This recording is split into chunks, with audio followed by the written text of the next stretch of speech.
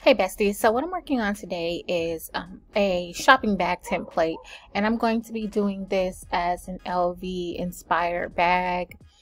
So if I've already done this for a girls brunch and tested it out to make sure that it works really well. So let's go ahead and get into some of the specifics of the bag. I did do two different colors for you guys so you know the difference between the front and back. This is going to be the front that has the notch and that has the full rectangular front. The back is going to be the darker color and it has the line across the bottom. That's essentially where you're going to fold it if you want to, like, maybe ship them flat or give them to your clients or whatever you want to do. If you want them to be flat, at some point the back is going to allow you to fold them down. Then, of course, you have your holes for your ribbon.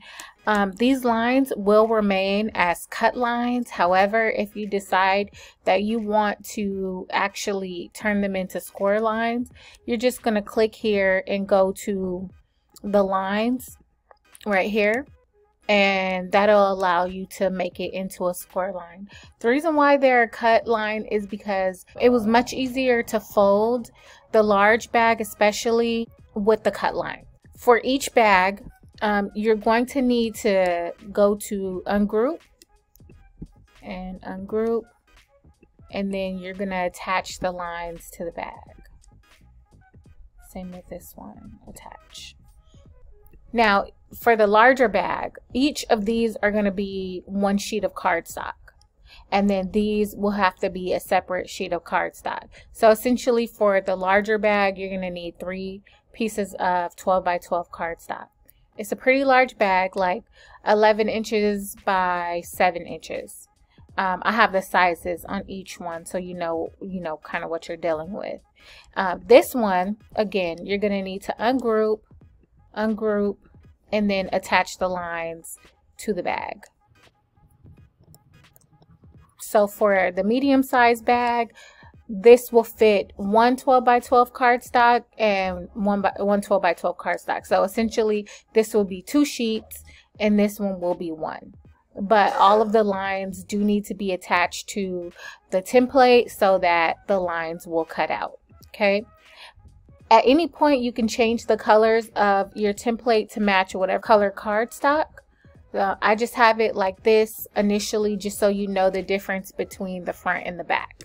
So if I wanted, to go here and change the color of all of them, I could. What I'm going to end up doing is attaching these and duplicating. So I'm gonna do 2 of these on 1 sheet. I still do need the bottom pieces, so this will cut on a second sheet. The font that closely resembles the LV font is called Futura. I got mine from Adobe Fonts, but they do have other places that you can get it. There are some differences, but they're very subtle.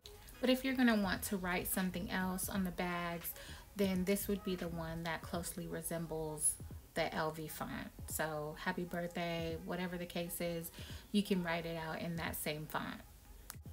You can also do letter spacing so that the spacing is very similar to the original logo as well. If you already have experience using the pen attachments on the Cricut, like adding a marker, that way it could just write it out for you, that would probably work really well, instead of having to use adhesive vinyl or heat transfer vinyl to apply it onto the cardstock after it's cut. In terms of sizes for wording, this one would be about 6 inches. This one across would be about 4.5, and this one about 3 inches across. Alrighty, so let's go ahead, and I think when I did this for my brunch group, I had to make 15, I believe, and I just did, that would be roughly about 11 sheets of cardstock to make 16 bags, small bags. Let's go to continue, medium cardstock setting. Okay.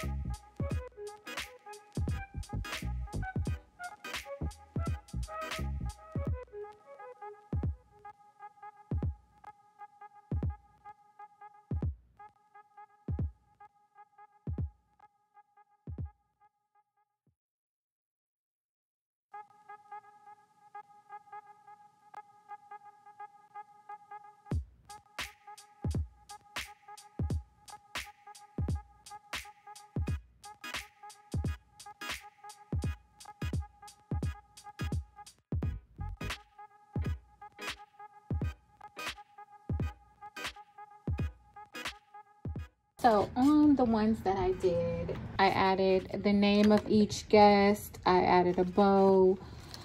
For the bows, I did do a wider ribbon. And for the larger bags, I did a wider ribbon. I did a bottle of wine with the same sort of color scheme.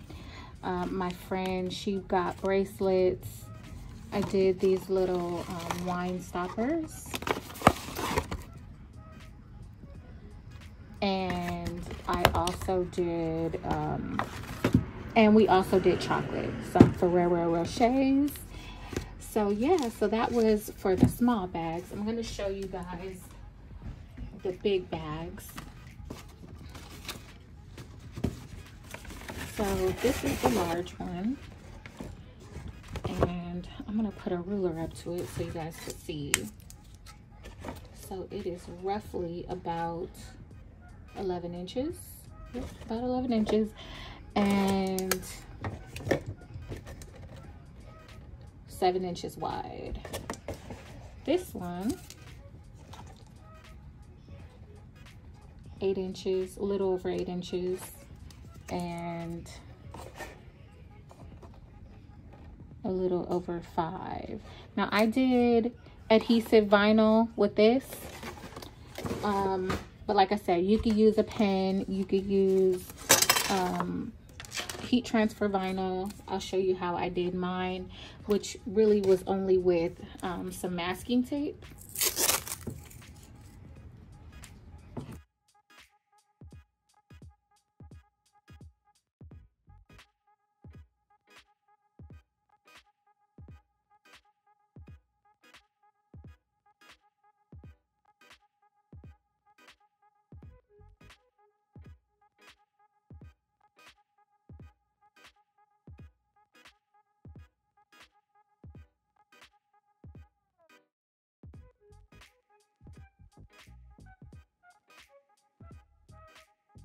I just wanted to go over with you guys some of the things that will fit in the bags. So, crossbody, the same little bracelet that I got in the small bag, water, lotion, bottle.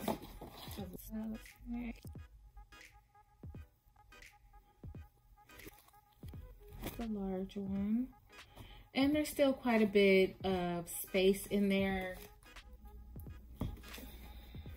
So this one can fit a bag, but obviously when you buy a bag, you already get a Louis Vuitton bag. But you know, if you had something that size, then it would fit. It just won't fit with all the other stuff in it.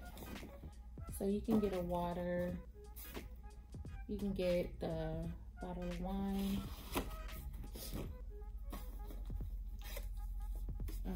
the same little bracelet, lotion probably won't fit, but yeah, so you pretty much can get the same things from the small bag, adding some water, and maybe a few other small trinkets. Outside of that, you're probably going to be struggling for room. This one obviously fits the most, but it is pretty large. This can also be used for like centerpieces and stuff like that. So that's also another option. But if you have any questions, please let me know down below in the comments. I thank you as always for watching, and I'll see you on the next video.